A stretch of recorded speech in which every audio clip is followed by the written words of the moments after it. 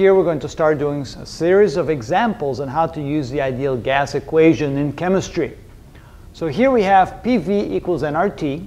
That's our ideal gas equation. And now they're asking us, what is the volume of 3.4 grams of carbon dioxide, and we know that's a gas, at 60 degrees centigrade and 1 atmosphere.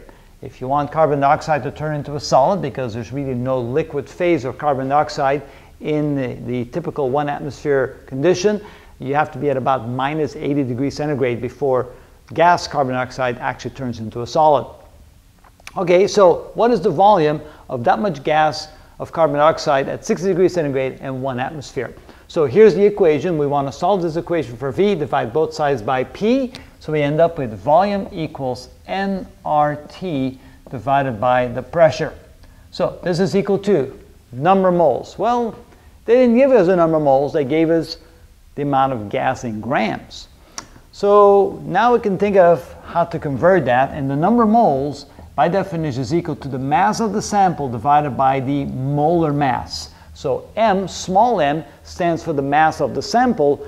Big M stands for the molar mass, the mass per mole.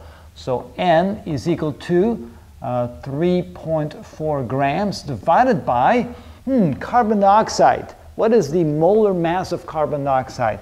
So the molar mass is equal to and I should say carbon dioxide underneath, of course, because it's not the same for every gas. CO2 is equal to, we have 1 carbon, which means it is 12 grams, rounded off, 12 grams per mole, plus 2 times the molar mass of oxygen, which is 16 grams, and so that would be per mole. All right, 2 times 16 is 32, plus 12 is 44, so it would be 44 grams per mole. And then you can see that grams cancel out, and 1 over mole in the denominator becomes moles. And so with the calculator, you can say 3.4 divided by 44 is equal to 0.0773 moles. So that's the number of moles we have in our sample, and that's what comes over here. So since I'm running out of room, let me drop down a line. So this is equal to 0.0773 moles multiplied times R. Now R is that gas constant, so it is 8.314 times 10. Oh, not times 10. I was thinking about another constant. 8.314 joules per mole per Kelvin times the temperature. Now this said 60 degrees centigrade, but we always have to convert centigrade degrees to Kelvin degrees.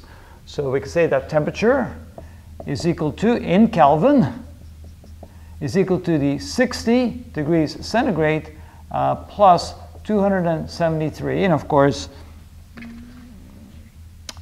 since we're adding that, I'm going to write it as 60 centigrade degrees, because I know that centigrade degrees are the same as Kelvin degrees. That's the size of the degree, plus 273 Kelvin. So when you add that together, you get 333 Kelvin.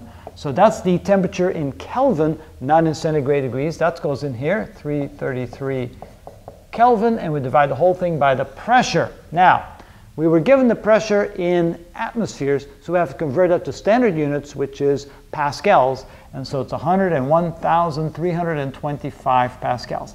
I know I don't need this many significant figures, but that's okay. That's the number I keep memorizing, so that's the number that ends up on the board. So I take the number of moles times 8.314 times 333 divided by 101,325, and I get a volume of 2.11 times 10 to the minus 3 cubic meters. And of course, if we convert that to liters, there's 1,000 liters per cubic meter. So that's 1,000 liters per 1 cubic meter. And so that gives us 2.11 liters. And that's the volume of that particular gas. Now, does that make sense? I'd like to do a quick check.